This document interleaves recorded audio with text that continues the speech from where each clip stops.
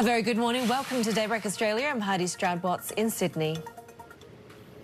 Yeah, Sherry, that really is the sort of equation that a lot of investors are looking at. You have recession concerns, possibly still a hawkish Fed on the one, because moderating price pressures, as you mentioned, even at the expense of a deteriorating economic outlook. In terms of what else we're watching today in the session, it still is that focus on the Japanese yen for us today. We have the second quarter Tankan survey due out, and essentially the headline from that. The other headline for us to watch in the session today was that quarterly monetary policy economic report that came out late Friday, and essentially the PBOC, we understand, vowing to further. And Belle, of course, one of the key themes will really be what next when it comes to bond yield moves, right? And of course, the US jobs report. And of course, the Tankan survey, which talks to large manufacturing firms, large services firms, small firms.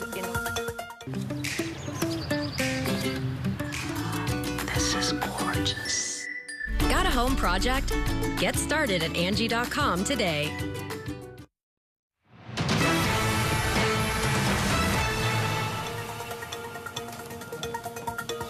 Easy money in the markets.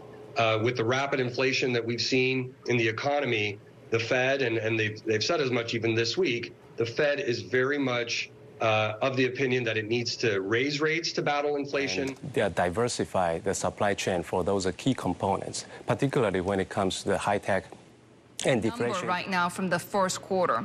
Let's talk about large manufacturing outlook. Also a little bit easier. Meet True Earth, the better way to do your laundry. It's something about having that piece of paper. Some people think.